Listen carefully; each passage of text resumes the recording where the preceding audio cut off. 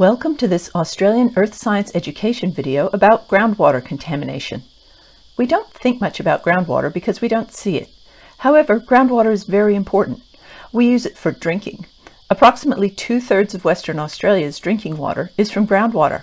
About half of Australia's groundwater use is for irrigation. We also use groundwater for commercially bottled water and beverages. Underground aquifers can even be used to store municipal water supplies. In this video, we're going to make a tasty model of groundwater and explore the movement of contaminants through the system. You will need a clear cup, crushed ice, a drinking straw, lemonade, ice cream, hundreds and thousands, and blue food coloring. Place crushed ice in the bottom third of your glass. This represents the rock and sediments of a deep aquifer. Pour in lemonade to just cover the ice. This is the water in our model. Place your straw as a bore in the middle, push it down to the bottom of the glass. Next, add a layer of ice cream, sealing it around the sides of the glass and the straw as well as possible. This is the confining layer in our model. Add more ice on top of the ice cream. Color some lemonade blue and pour this on top of the ice to fill the top unconfined aquifer.